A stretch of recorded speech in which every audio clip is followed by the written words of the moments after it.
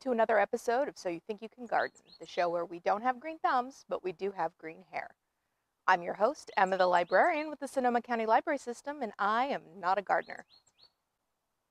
Last time, I had built a gate in the middle of nowhere to start fortifying the garden.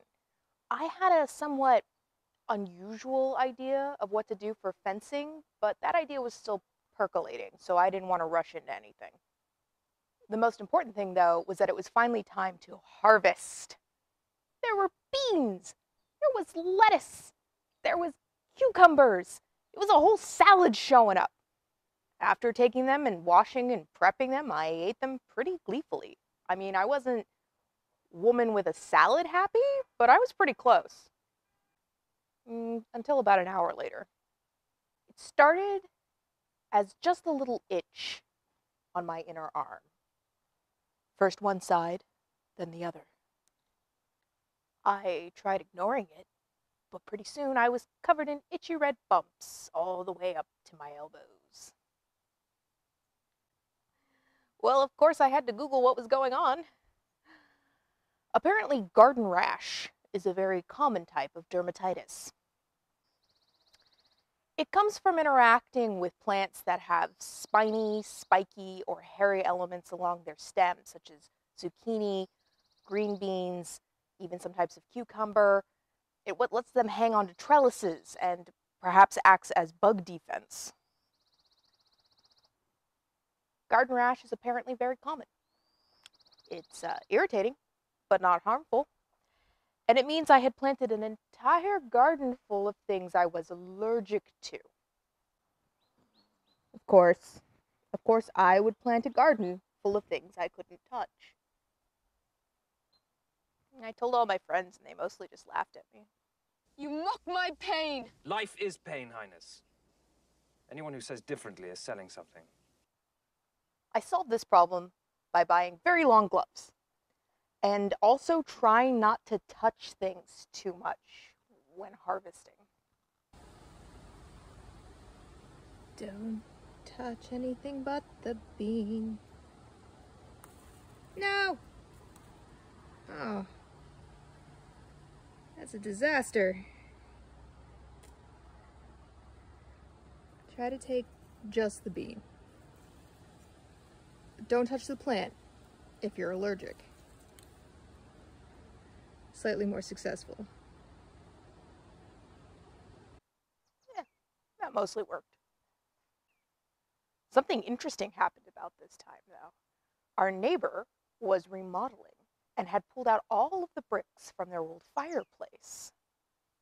He saw me coming home one day and said, "Hey, I've got all these old bricks that we're not going to use. Do you think you could use them in your garden? Otherwise, they're just going to go in the trash."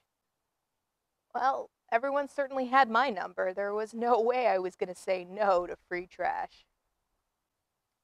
But what was I going to do with the bricks? I didn't think I had enough to, outline beds or build a fence or anything like that. I mean, maybe there was enough for a path? There was. Unlike trying to build a garden gate by committee, I decided to stick to my own path for building a path. With one exception. My dad pointed out that I still had some cement mix left, and that if I mixed it with sand, that would be a good way to keep weeds from growing in between the bricks, but also still be removable. Sturdy, but removable because I'm a renter. So that's what I did.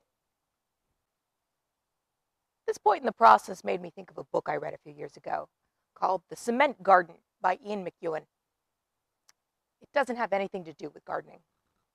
I put together a book list called Books with Garden in the title, but don't have anything to do with gardening. At least I think so. I don't know. I haven't read them all. Most of them appear to be books about murder instead. I don't know. I haven't really read them. You can find the book list in the description, and if you read them, let me know. Is there any actual gardening? The Cement Garden is really, really not about gardening. Okay, I had a gate, I had a path. It was definitely time for a fence.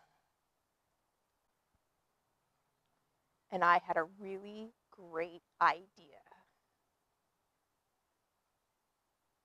The Grinch got a wonderful, awful idea. Tune in next time to find out about my fence building notion and a little incident I like to call Flowergate.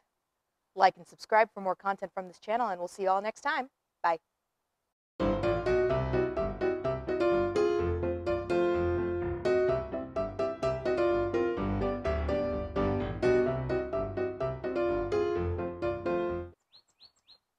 Tweet, tweet, tweet you. Go find another tree. Car alarms, birds tweeting, somebody hammering. This is why I need a closed set. Woman holding giant knitting needles gleefully.